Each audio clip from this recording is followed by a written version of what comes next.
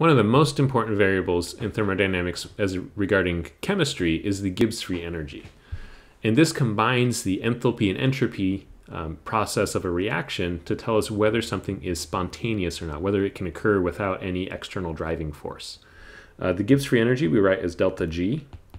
Hopefully you've heard of delta G before, and it's a very familiar thing. And delta G is defined as delta H, our enthalpy, remember this is our heat, minus T times delta S, again our entropy or disorder. And T here is the temperature. And what's so useful about the Gibbs free energy is it tells us whether a process is spontaneous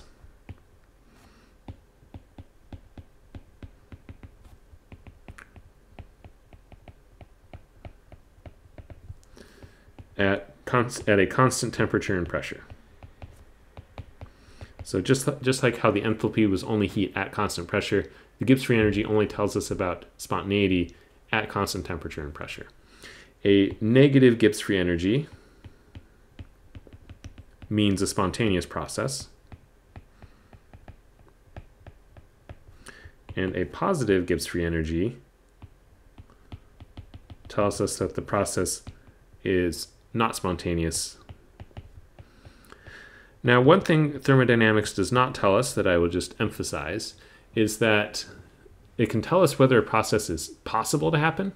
So a negative Gibbs free energy is required for a process to occur on its own, but it's not sufficient.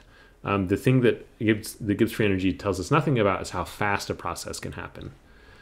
So that is determined by kinetics, and there may be reasons, there may be barriers in the way that prevent a process from actually happening at a measurable rate.